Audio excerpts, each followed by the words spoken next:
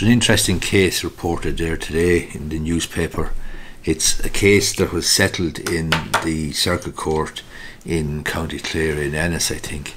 It's to do with discrimination alleged by a traveller family against a priest, a so-called outspoken priest called Father Cummins, who refused to allow the claimant in this case, Miss Sherlock, who's a traveller lady, from attending a First Holy Communion event in Ennis. It was her niece and nephew's First Holy Communion.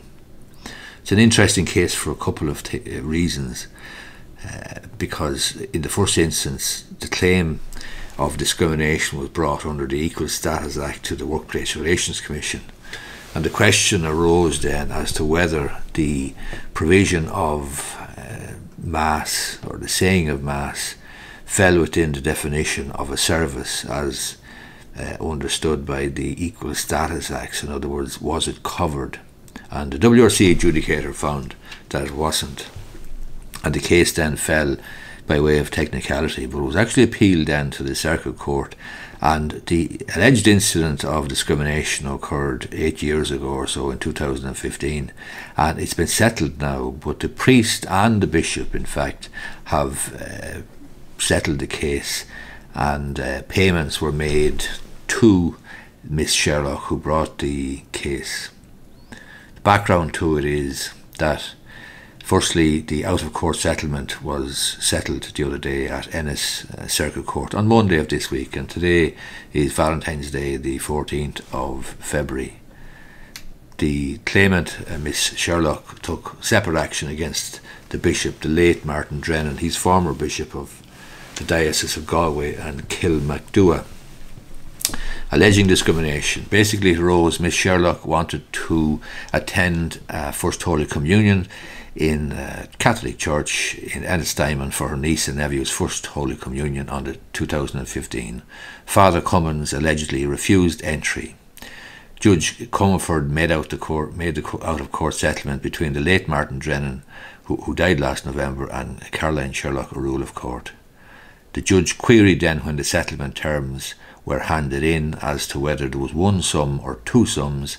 Counsel for the late Martin Drennan said separate, and on that basis the case could be struck out.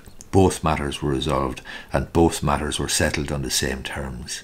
Therefore, Miss Sherlock's claim against both the bishop and the priest were settled. The amounts paid out were not disclosed. Miss Sherlock was represented by the Free Legal Advice Centre, but they weren't in court. The case first came before the WRC back in 2020, and the adjudicator at the WRC dismissed the case. Basically, the adjudicator accepted that the services, religious services such as Holy Communions, are not covered by the Equal Status Act.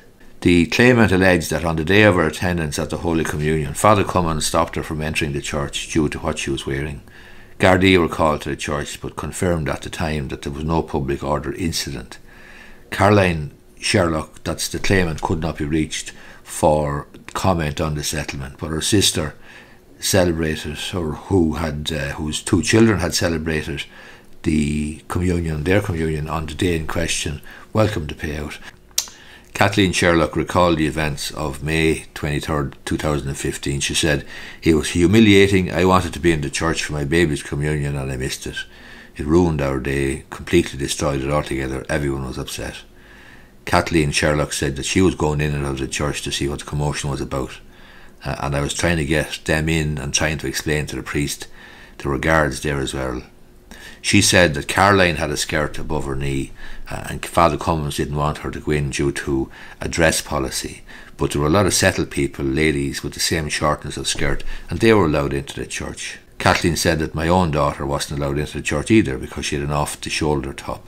Miss Sherlock said, "We missed our children's communion, which we can't get back," and she alleged that was discrimination because we're travellers. Miss Sherlock said that her faith is very important to her. However, she said she has not returned to Ennis Church since her children's Holy Communion in May 2015, and now goes to Lahinch Church instead. Miss Sherlock, who said Father Cummins had been in her home before, has not made up with the priest, and she said, "I'm very disappointed about that." Father Cummins declined a comment about when he was contacted about the out-of-court settlement. He has previously declined a comment as well. In 2021, however, it emerged that Father Cummins was staging regular Sunday morning masses at Ennis Church during a COVID-19 lockdown period. He was saying at the time that nobody had contracted the virus from attending his masses.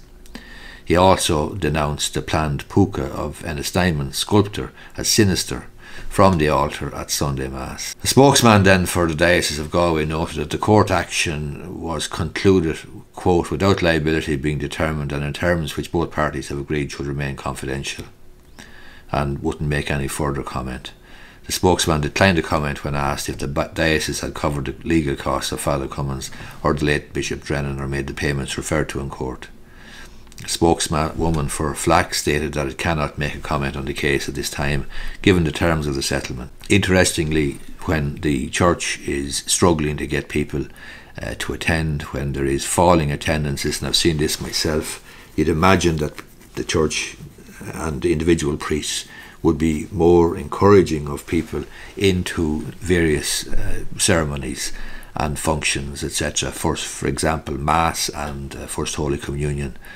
But obviously this case then has been settled, there has been a payout, and it's basically to do with the alleged discrimination against travellers in respect of access to services.